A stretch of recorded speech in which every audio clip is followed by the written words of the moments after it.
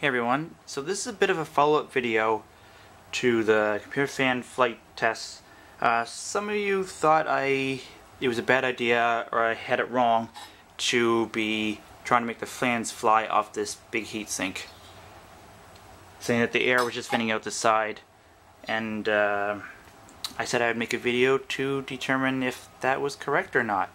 I'll try it directly on the floor, and someone actually suggested I make little legs out of paper clips, so I will try that too. So this is the exact same delta from the 120mm computer fan flight test, rated at 0.9 amps. The model number is identical. Now in the video it got up over 30, it was like 35 volts, but I'll take this up to about 30 if it will get that far, because nothing is made exactly, the same. There's got to be a weak point in everything, so whether it gets up to that far, I don't know, but I'll try this up to about 30 volts if it'll get that far, and we'll see if it can fly.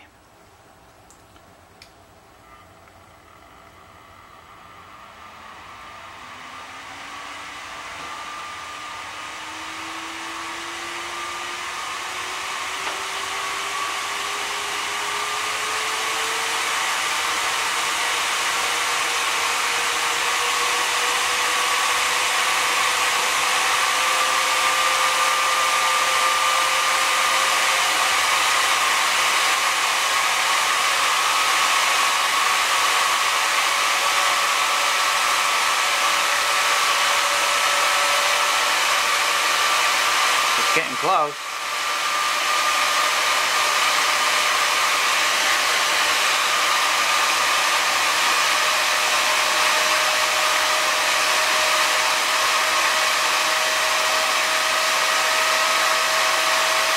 So there's 30 volts.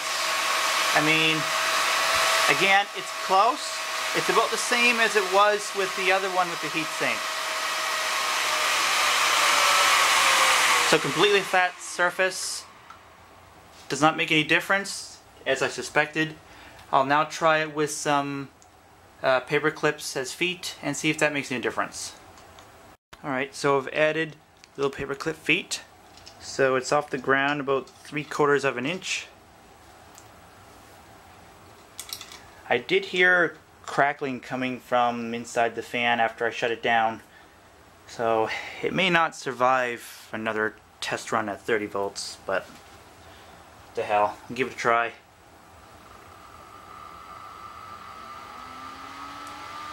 And so far it runs okay.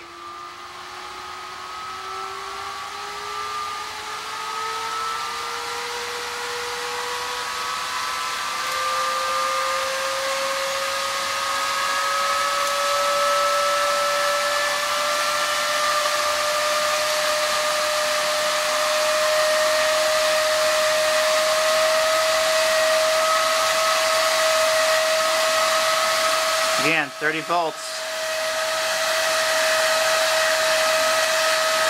No difference. I mean, if anything, the paper clips are adding additional weight, so it's got to work even harder.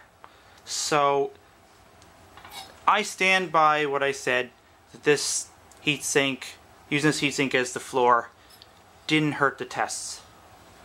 Because if the fans are going to fly, they got to push against the air molecules, not against the ground. I mean, it is pushing against the ground, but what I'm getting at is if the fan's high enough, it's not going to be pushing against the ground anymore. It'll be pushing against just air molecules.